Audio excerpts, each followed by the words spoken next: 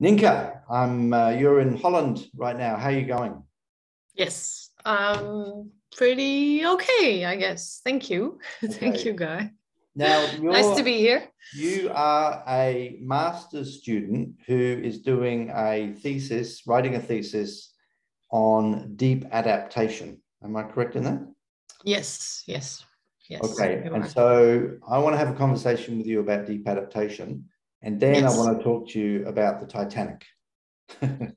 great. Yeah, sounds good. Sounds good to me. Yeah. Okay, so for those of us out there who don't know what deep adaptation is or where the idea came from, do you want to give us a little intro to that? Sure. Yes, I guess I've been looking at deep adaptation now for a few years, but first more on the sideline, sometimes participating in some workshops, and later on now for my thesis. And I guess what I'm finding is that deep adaptation, in a way, is a sort of lifestyle. So there's a professor, Jem Mandel, he was a professor in sustainability. And in 2018, after like many years working in the sustainability sector, he came to a point talking to climate scientists, thinking, are we actually gonna do this, or are these systems are we unable to stop sort of the trajectory, the environmental degradation, the climate change that is happening, and are our systems maybe going to collapse? Like, he didn't pose that as a certainty, but he did say in that first paper that, you know, it might not be so far out there for things to start unfolding. So he was really making the case for not just using mitigation, but really starting to look deeply at how we're adapting to climate change and how we are adapting in our own lives, and how we need to maybe ask ourselves, are we living the way we want to live? Now, from that can, of course, come a more sustainable behavior in the end. So in that way, deep adaptation, I feel, speaking to many people now in sort of the deep adaptation movement, because sort of a movement appeared from it, no?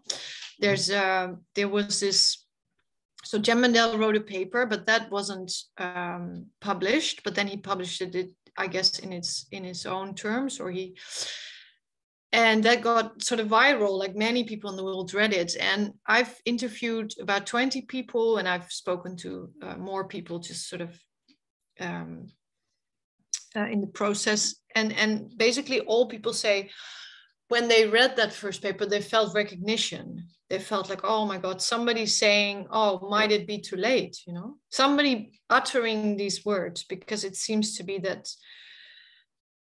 there's so much focus on mitigation of climate change, and so much focus on whether how fast things are going to happen, and whether we are in time, and that it's 5 to 12 and la la la. And nobody seems to be saying, well, is it actually, you know, 5 past 12? Are we, you know? I think a lot has changed. This was 2018. Things are moving so fast. No, we're 2022 now, and COVID also happened. That wasn't there at that time also. And actually, there's been recent research which says that many people, at least in Europe, that research has been done, that many people are collapse aware and are believing that there's some kind of collapse that will happen. And that was about 60%, I think, in that research. I can't quote who that research was, sorry. I would need to look that up. But I think 20% of those people actually thought it was going to happen near term, which is still a really big number, I think, you know, if you would ask people on the street. So many people say we're collapse aware, especially, I think, now even more with the whole thing in, you know, the war in Ukraine happening after COVID. the price is rising. No, people are, and there's this massive hunger now. Of course, as you are aware, probably also in Africa, like worse than ever, sort of. Mm-hmm. And so another thing that people in the deep adaptation movement say is that collapse is already happening. It's not like it's going to be somewhere in the future, but for many people in the world today, it's already happening. Yeah. And what I've also found out, or what I feel, is that for many people, when they are aware of, my God, maybe we're too late, or even if we're not too late, the damage to the earth and to the environment is so big, and the adaptation needed from people to live with higher temperatures is going to be so big. There's a massive grief happening to people. And then in that process, I think the deep adaptation movement is like a container that provides a group of social care. So it's really a caring group of people that want to, when people become collapse aware, not that it has to happen. By the way, I think it's also very important, as I mentioned, that almost nobody mentions human extinction. There's like I think a misunderstanding of deep adaptation that goes around where it's sort of put in the human extinction box. And many people, the people I met, it's also important to say that I wanted to know what deep adaptation was for them. And for those people, they're not thinking about human extinction. They're just thinking about the difficult road ahead, basically, for humanity and for other species. And how do we thrive? How do we sustain ourselves and others? And how do we care for others who come to the same conclusions and who might get into pain, whether physical, mentally? So I think the movement offers a space where people can freely talk about these subjects, where it's not suppressed, where we cannot say, oh, we cannot talk about doom or gloom, because then, we will get too negative. I felt, on the contrary, people in the movement seem to be more active and seem to be more willing to change, because everything is allowed, because they're allowed to talk their deepest fears, their deepest worries. And nothing is brushed under the carpet or said, oh, we need to have more hope because if we go into difficult stories, then we give up or something. Where does spirituality fit into this, would you say? Well, I think that is mentioned for sure as a not per se, because spirituality is always a difficult word. No, you can fly off with the angels, or you can have your hands in the earth and create a garden. It goes between those things. No, what is spiritual? But I did feel that, or I did hear people say that spirituality was a part. Not for everybody I interviewed. For some people, they didn't. That wasn't necessarily why they came. They felt it was more factual or more practical way of living, and really hands-on. How do I create gardens? How do I mobilize my community for change, for adaptational change also? But there was the spirituality seems to be a component, as in, I would say, that is in restoring our relationship with the natural world. So making it bigger than just humanity, but our connection with the world, no? Right. Okay. Yeah. So it's sort of like the wake-up call that calls upon us to recognize our innate spiritual connection to nature that we've lost through our Western culture. Yes, it's exactly that. And a lot of in the deep adaptation movement, there's a forum, and you can there's a lot of workshops, or I'm not sure workshop is the word, but there's a lot of meetings. It has been also, because of COVID, a lot has been online, and also because people live all over the world, there's a lot of online meetings. But some of them specifically have a more spiritual connection, or a more connection to how do we restore our deeper feeling for the earth. And in that way, through that, we might be able to create more care also. And in a way, it's like Joanna Macy, they use a lot of, I think, from the work that we connect from Joanna Macy, who's really about this love that we can have, for our surroundings, and that love is spiritual, if you would call it like that. No, it's not mechanical, it's not technical, it's not economical. It's sort of life force. It's what sustains us. And I think the transformation that deep adaptation also is hinting at is going back to that species that we were and that we are originally, in connection with everything. Now it's like Gaia theory also. It's we're connected to everything. And if you can contact that connection yourself through meditation, often helps, or through deeper inquiry, mindfulness practices. There's also a quality that can appear in life, which I'm hearing from people in the deep adaptation movement, that actually gives them sort of courage to go on, even though it's difficult times, and also gives them a broader sense of meaning and of care.